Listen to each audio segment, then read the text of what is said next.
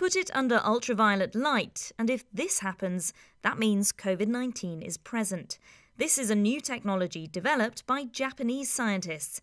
Face mask filters are coated in ostrich antibodies and will glow around the nose and mouth area when exposed to ultraviolet light if COVID-19 is detected.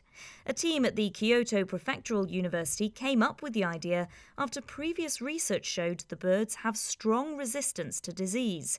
The university's president, Yasuhiro Tsukamoto, hopes this technology will help reduce asymptomatic transmission. If asymptomatic people wear these masks all the time, I think it's good, because they can find out if they have COVID.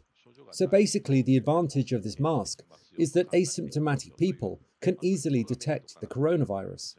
In a small study, test subjects wore the ostrich antibody mask filters for 8 hours. They were then removed, sprayed with a chemical and tested under ultraviolet light.